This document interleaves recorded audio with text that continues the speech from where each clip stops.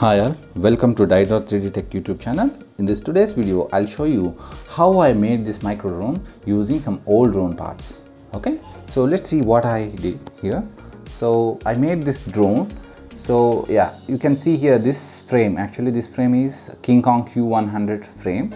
So in that quadcopter, flight controller board is not working, so I'm not using, so I use that frame. And these are the coreless motor from the same quadcopter.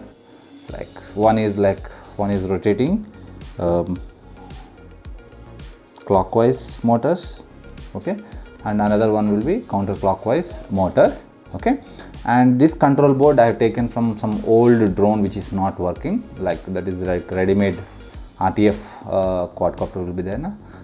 That drone board I have taken out, so some problem happened, that is also not working, so I thought of using the board.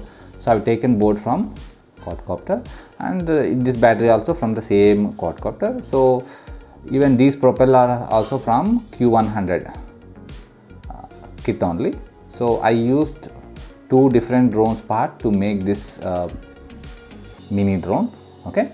So this frame is from Q100, motors also from Q100, propeller also Q100, and this flight controller board and this one is from some old drone part, okay, from old drone.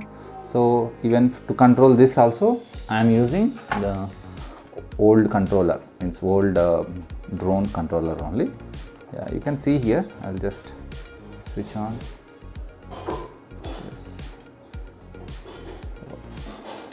Working. So I'm using the old drone controller only.